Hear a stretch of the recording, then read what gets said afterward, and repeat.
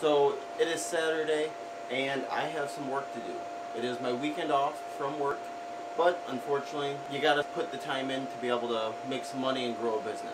So I have a design today that I am doing for someone. It is a Bulldog, which was my high school mascot. This is actually going to be used to display at a graduation party. I had to kind of customize the original design to make it so both legs were the same length, but I'll show you guys that as I'm going. To make it stand up, I purchased this leg bracket from Amazon to hopefully double-sided stick on the back of it, and then it should stand up. Not really sure how well it's going to work. It was only $8 for 12 brackets. I can buy them on AliExpress for significantly cheaper. I want to make sure they work first for the designs that I'm doing. So let's jump into the cutting.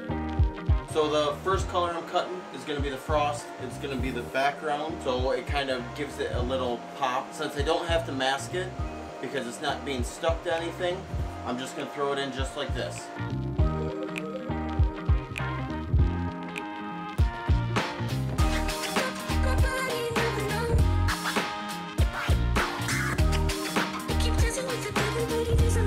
So I got the first cut through. I'm going to test to make sure it stands first before I go any further, and I think it should. I mean, these legs are pretty level, and that was the issue before, was this one was shorter, so it would rock forward. But I think like this, it's going to stand pretty good. So we'll test that next. I got my roll of double-sided stick. I have a second set of brackets that I'm using. This one actually has a hanger to be able to hang on the wall, which will make it kind of cool. But I'm going to apply the double-sided stick to this and then test to see if it stands up. Perfect. That's exactly what I was looking for. Looking for something just to hold it up.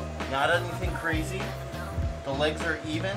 If they want to just mount it to the wall when they're done, they can either leave that bracket on or use some command strips. Honestly, I'm happy. Now I'm going to start cutting the other stuff. I already have a sheet of gray masked off, so I'm going to throw this one in first. Then I'm going to start to mask my black and some of my other colors. Time for the gray to go in. Alright guys, while the other one's cut, I am going to mask off the black. Obviously this needs to be able to stick to the frost. Okay, the gray is done. I'm going to start stripping the pieces out, laying them out, and then I'll throw the black in. So the black is now done. That's a long cut. It takes about 25-30 minutes. So I'm going to peel this stuff out, and then I have the red and the white to cut, but I'm at least going to get going on starting to clean this stuff up so I can start putting it together. I like to use the scraps from other previous cuts for the small things that I don't need a full sheet for. So I got a whole bunch. It's going to be down here under the desk of random white, red. Some of them have the adhesive already on the back, so I don't have to mess with it. But I'm going to use that for the red and white that I need. For this instance, I do not have any white acrylic with adhesive on the back. So I do have a 6-inch roll that I'm able to just tape off whatever I need, trim the edges, and then I'm good. I'll probably use a full red sheet, mask that off just so I have it, because I have no red at all that's in pieces. Alright guys, so I'm peeling the backing off, or the covering, so that I can start assembling the Bulldog. We keep dancing with the devil, but he doesn't have a back, no.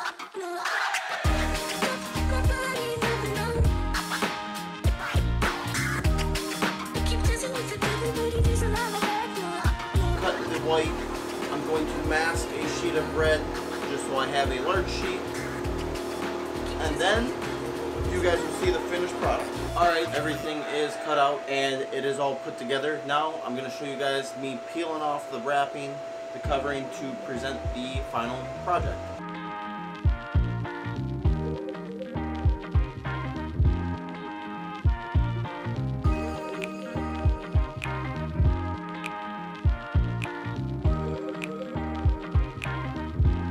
So that is it.